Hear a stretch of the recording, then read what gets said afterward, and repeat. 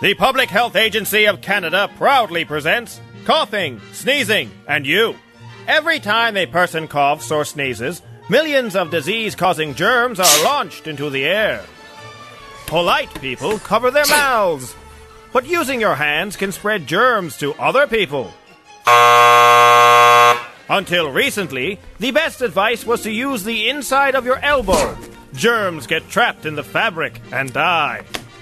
But we now know that even these precautionary measures aren't always sufficient to prevent contamination. That's why your best bet is to sneeze into the back of your knee. Here, people are far less likely to come into contact with your germs.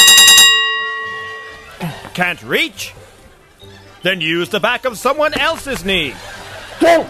They'll be glad you did. By following these simple steps, we can all help make the world a healthier place to live. This has been a presentation of the Public Health Agency of Canada.